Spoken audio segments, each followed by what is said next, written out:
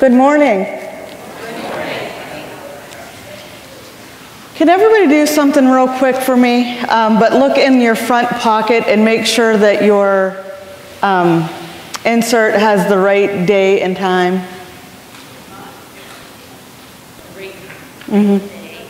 So June 4th at 10 a.m.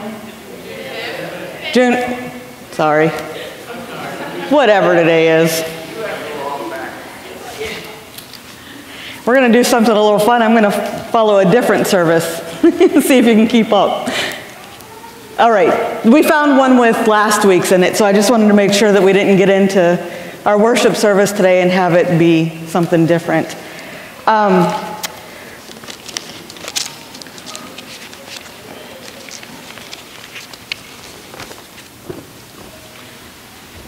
you give me your announcements?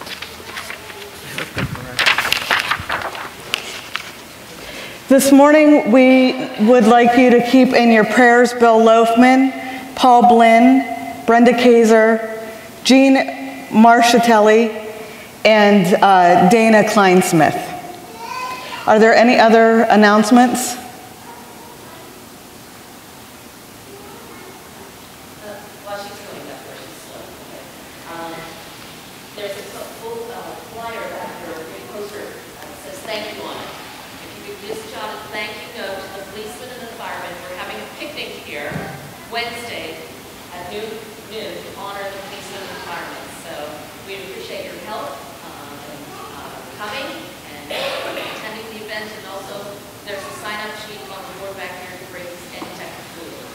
So there's a celebration for the first responders Wednesday at noon.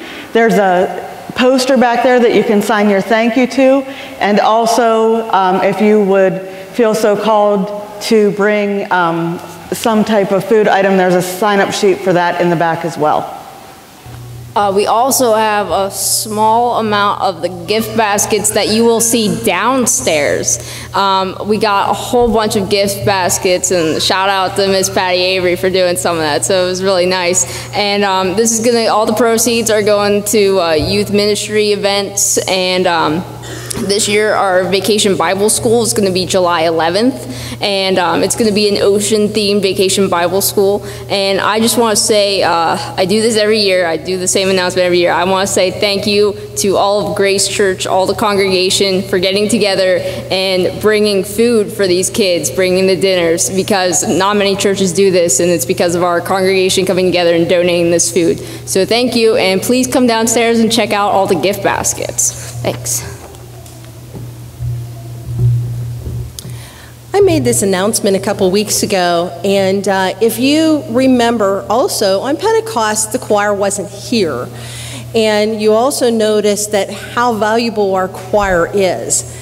And you also noticed the choir isn't here again. It's the summertime. We're giving them a little break. But if you will also notice, the choir is dispersed throughout the congregation.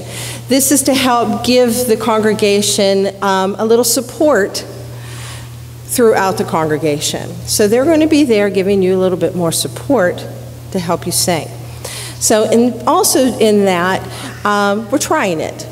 We'll see how it goes. We also want to help you in choosing the hymns. I choose the hymns. I go on to the Sundays and seasons that we follow through the liturgy. And they give me suggestions on what the hymns are supposed to be. They give the church suggestions on what the service and the readings are also supposed to be. So that's where I choose the hymns from. I know them, the choir knows them, but sometimes the congregation is a little bit not sure of them. But also the congregation has their favorites. So what I'm going to do is by next week I will have a box in the back, and I will have some paper in there that I would like you to place your favorite hymns in there. And I will be incorporating those throughout the year, your favorite hymns, into the service. I've already had requests made to me. So if you have any requests, put those in the box. But if you have, before that, give those to me. I will write them down and incorporate them into the service so that you will be able to sing some of your favorite hymns. Okay? Thank you. Are there any other announcements? Okay, I'd also like to welcome and thank Pastor Camberg, who is with us today while Pastor Clegg is on vacation, so that we could have a communion service for worship. And so very grateful for his presence. He and his lovely wife have a long history here, and many of you probably know them. There might be a few that don't, but this is Pastor Camberg, and his wife, Mrs. Camberg, is sitting there towards the back. So thank you.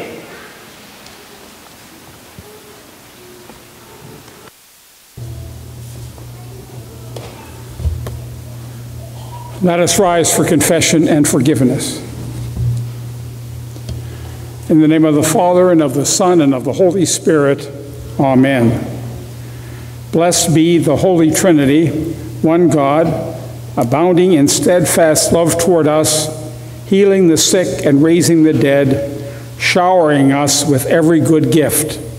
Amen. Let us confess our sin in the presence of God and of one another. Just and gracious God, we come to you for healing and life.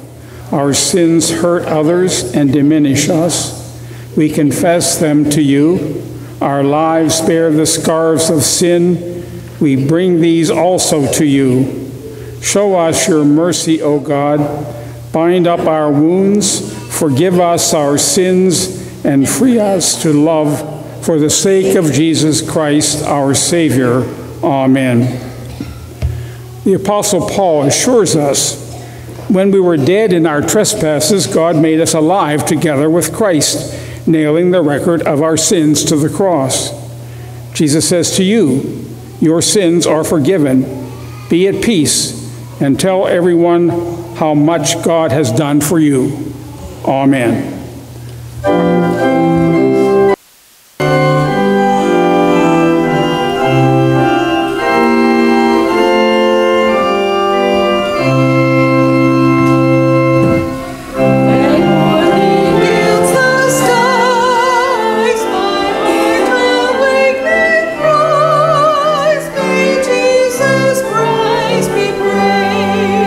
When evening shadows fall, this brings my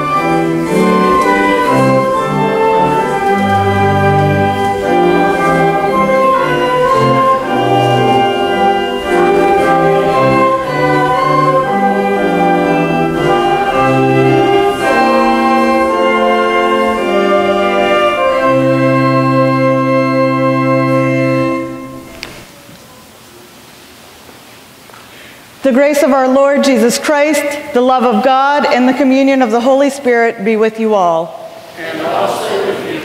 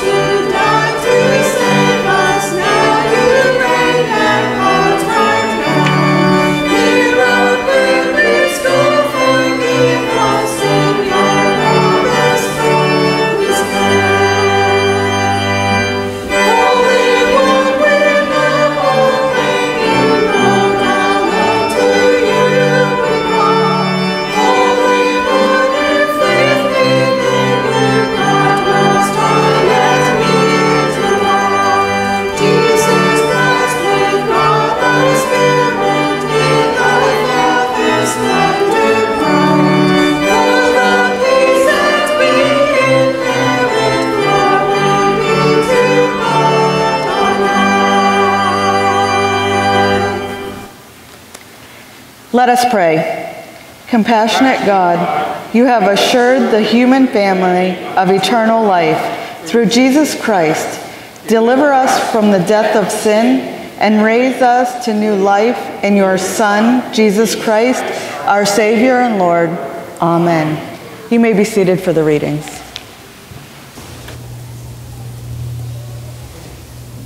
The first reading is from the book of 1 Kings, starting with the 17th verse of chapter 17. After this, the son of the woman, the mistress of the house, became ill. His illness was so severe that there was no breath left in him. She then turned to Elijah. "What have you against me, O man of God? You have come to me to bring my sin to remembrance and to cause the death of my son." But he said to her, "Give me your son." He took him from her bosom, carried him up into the upper chamber where he was lodging, and laid him on his own bed. He cried out to the Lord, "O Lord my God, have you brought calamity even upon the widow with whom I am staying by killing her son?" Then he stretched himself upon the child 3 times and cried out to the Lord, "O Lord my God, let this child's life come into him again." The Lord listened to the voice of Elijah. The life of the child came into him again, and he revived. Elijah took the child, brought him down from the upper chamber into the house, and gave him to his mother. Then Elijah said, "See, your son is alive." So the woman said to Elijah, "Now I know that you are a man of God, and that the word of the Lord in your mouth is truth." The word of the Lord. Thanks be to God. We will now read responsibly from Psalm 30. I will exalt you, O Lord, because you have lifted me up and have not let my enemies triumph over me. O Lord my God, I cried out to you, and you restored me to health. You brought me up, O Lord, from the dead. You restored my life as I was going down to the grave. Sing praise to the Lord, all you faithful. Give thanks in his holy remembrance. God's wrath is short. God's favor lasts a lifetime. Weeping spends the night, but joy comes in the morning. While I felt secure, I said, I shall never be disturbed. You, Lord, with your favor, made me as strong as the mountains. Then you hid your face, and I was filled with fear. I cried to you, O Lord. I pleaded with my Lord, saying, What profit is there in my blood if I go down to the pit? Will the dust praise you or declare your faithfulness? Hear, O Lord, and have mercy upon me. O Lord, You have turned my wailing into dancing. You have put off my sackcloth and clothed me with joy.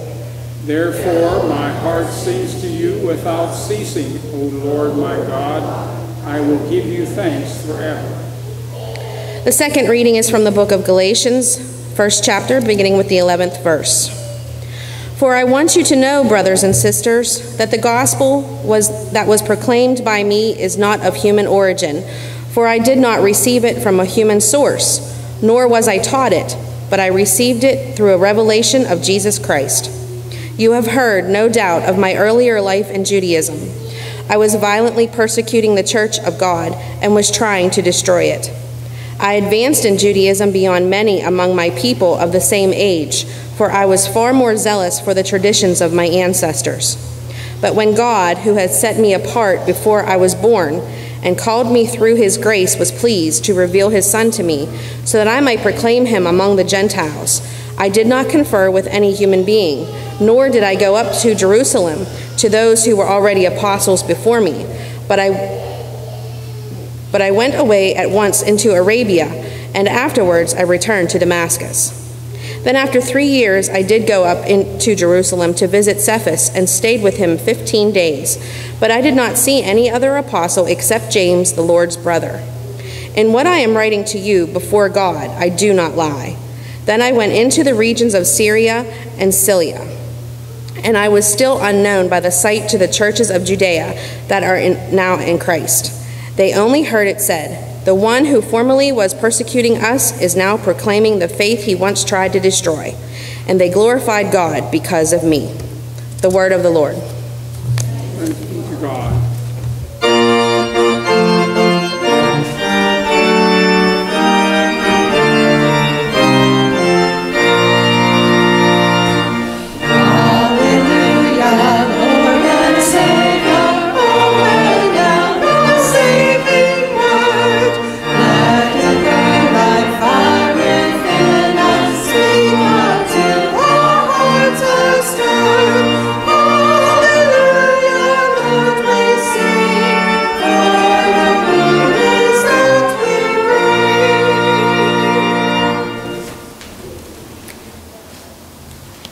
The Holy Gospel according to St. Luke, the 7th chapter.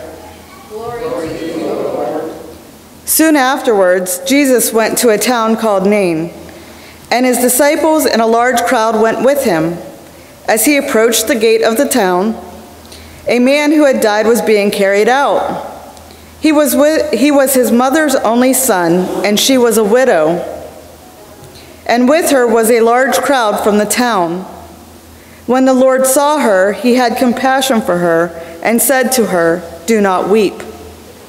Then he came forward and touched the bear, and the bear stood still. And he said, "Young man, I say to you, rise." The dead man sat up and began to speak, and Jesus gave him to his mother. Fear seized all of them, and they glorified God, saying, "A great prophet has risen among us, and God has looked favorably on his people." This word about him spread throughout Judea and all the surrounding country. This is the word of the Lord.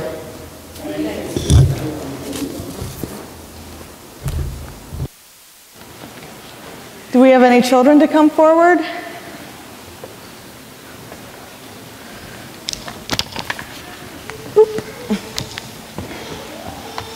All right.